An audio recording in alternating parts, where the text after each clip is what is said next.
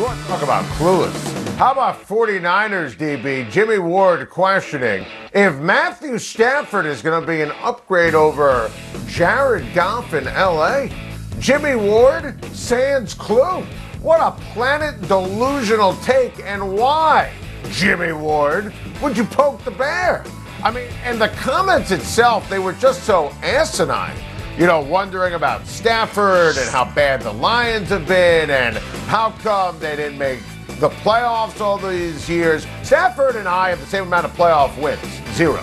He's been in 3 playoff games, lost them all, but it's not Stafford's fault if anyone has a clue. Matthew Stafford, fourth quarter comebacks, unbelievable arm. He's a superstar. And now he's with a real organization, with a real head coach, real general manager, real owner, weapons and depth around him, great offensive weapons, phenomenal defensive players, Aaron Donald, Jalen Ramsey. I mean, the Lions organization, they've been rebuilding since 1957. Matthew Stafford was set up for failure. Anyone who thinks that any issue in Detroit was on Stafford, I mean, you're just simply put not paying attention. I can't wait. I mean, why would you poke the bear? I can't wait until Matthew Stafford shuts up Jimmie Ward to the tune of slicing and dicing the 49ers, which I acknowledge, well, Ward's a heck of a player. The defense for San Fran is tremendous. Bosa's coming back. But Kyle Shanahan was already on record on Peter Schrager's outstanding podcast, Flying Coach with Sean McVay, the Rams coach, that Kyle Shanahan wanted Matthew Stafford. So there's already going to be hype and juice around that game anyway. Stafford's going to throw for 850 yards combined in the 2 games, 2 wins against San Francisco this year. I can't wait for that. Oh, by the way, he's going to be in the mix for MVP. Oh, by the way, the Rams are going to win the division. Oh, by the way, Matthew Stafford and the Rams are going to the Super Bowl. Still buzzing from the finish of a pivotal Game 5 of the NBA Finals. That was an absolute classic. Drew Holiday with the steal of all steals, pilfering the ball away from Devin Booker, who was looking to take the lead with under 30 seconds to go.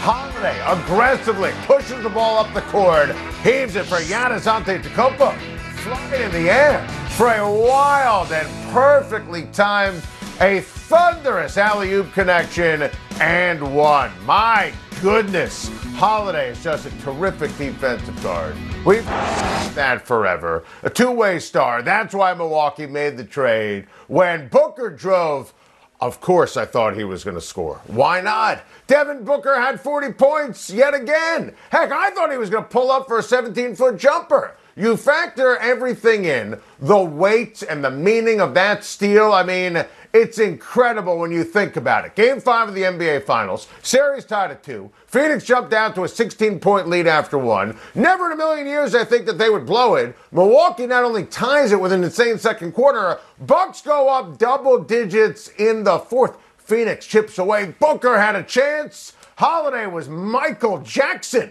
He was a smooth criminal. Even when he struggled on offense, the defense has been remarkable this postseason, and the Bucks' big 3 came up huge on the road. Giannis Antetokounmpo continued to have a postseason for the ages. Chris Middleton simply on fire. Giannis, Middleton, Holiday became just the 5th trio in NBA Finals history to each record 25 points plus 50% shooting in a game. I mean, these numbers are off the charts. The feel was even better. They're the first to achieve that nugget since the combo of Worthy, Abdul-Jabbar, and Magic in '85. And they did it on the road in Game 5 of the NBA Finals. The Milwaukee Bucks have a Game 6 in Milwaukee, 1 game away from the Bucks' first title.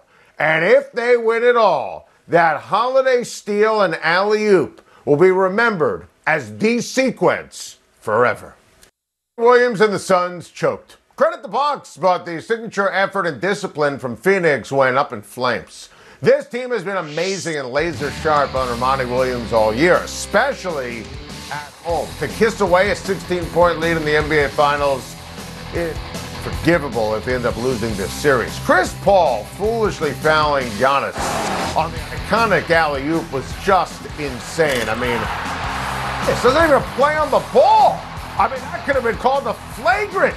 I mean, are you kidding me? How do you foul when it's only a 3-point game with a chance to tie?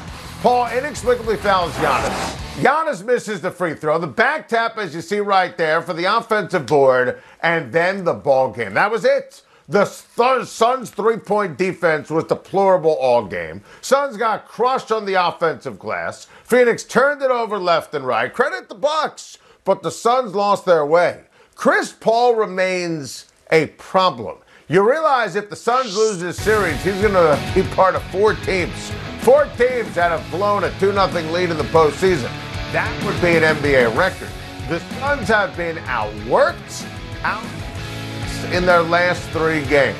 There's nothing positive about, quote-unquote, making the NBA Finals this year. They're supposed to win it. Now, understand, I'm not giving up on Phoenix. I picked them, I'm not giving up. The Suns' body of work has been too great this year. But Game 5's ebb and flow was a shocker. And if Chris Paul and the Suns don't get focused and ready for Game 6, this series loss will stay with them forever. Gotta love Collin Morikawa. Are you kidding me? What he did this weekend at the Open was flat out historic. And you listen to him speak and watch him dominate at such a young age, you have to be beyond impressed with his genius and mentality. When I say historic, I mean, you could choose your nugget of domination on Morikawa's second major at such a young age. He won the Open on his first try. That's out of this world. Morikawa joins Tiger Woods as the only players to win the Open Championship and PGA Championship before turning 25. Just Morikawa and Tiger. Think about that. Plus the Open history, shot a 265 over 4 days. 1 stroke away from the Open record. Jordan Spieth was excellent, and I always root for Spieth to get back on top, but it was impossible not to pull for Collin. Golf is in such great shape and in such a great place with the amazing youth and depth in the sports. You want to talk about clueless? How about 49ers DB Jimmie Ward questioning if Matthew Stafford is going to be an upgrade over Jared Goff in LA? Jimmie Ward, sans clue. What a planet delusional take, and why, Jimmie Ward, would you poke the bear? I mean, and the comments itself, they were just so asinine. You know, wondering about Stafford and how bad the Lions have been and how come they didn't make the playoffs all these years. Stafford and I have the same amount of playoff wins, 0. He's been in 3 playoff games, lost them all, but it's not Stafford's fault if anyone has a clue. Matthew Stafford, 4th quarter comebacks, unbelievable arm. He's a superstar. And now he's with a real organization, with a real head coach, real general manager, real owner, weapons and depth around him, great offensive weapons, phenomenal defensive players, Aaron Donald, Jalen Ramsey. I mean, the Lions organization, they've been rebuilding since 1957. Matthew Stafford was set up for failure. Anyone who thinks that any issue in Detroit was on Stafford, I mean, you're just simply put not paying attention. I can't wait. I mean, why would you poke the bear? I can't wait until Matthew Stafford shuts up Jimmie Ward to the tune of slicing and dicing the 49ers, which I acknowledge, well, Ward's a heck of a player. The defense for San Fran is tremendous. Bosa's coming back. But Kyle Shanahan was already on record on Peter Schrager's outstanding podcast, Flying Coach with Sean McVay, the Rams coach, that Kyle Shanahan wanted Matthew Stafford. So there's already going to be hype and juice around that game anyway. Stafford's going to throw for 850 yards combined in the 2 games, 2 wins against San Francisco this year. I can't wait for that. Oh, by the way, he's going to be in the mix for MVP. Oh, by the way, the Rams are going to win the division. Oh, by the way, Matthew Stafford and the Rams are going to the Super Bowl. How about my New York Yankees? My New York Yankees. I don't even know who these guys were, and they were able to take 2 out of 3 from the big bad Boston Red Sox. Yankees have all these injuries. They've got 6 players on the COVID list, including Aaron Judge, and the Yankees bashed Boston. The Yankees going into this series, they were 0 for 6, lost 6 straight games against Boston this season, swept twice. You know, our producer, Malcolm Coleman, is a huge Red Sox fan, so he's been loving every second of it. So now we get to flash this for the series recap. And it makes me happy. Look, I'm not going to tell you the Yankees are back. I was thrilled the way Garrett Cole pitched on Saturday. Thrilled with the way that Garrett Sanchez hit on Saturday.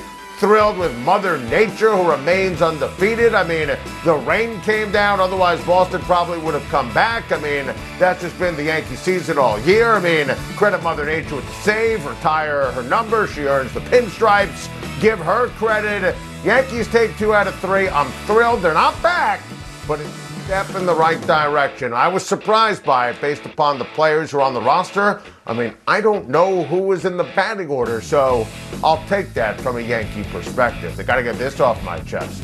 What a wacky, weird, concerning, only the Mets kind of weekend for the New York Mets. I mean, first of all, Jacob deGrom gets placed on the DL. That's not good. Francisco Lindor is going on the DL. That's not good. I mean, we need to protect Jacob deGrom at all costs. Forearm tightness. And then things all weekend in Pittsburgh.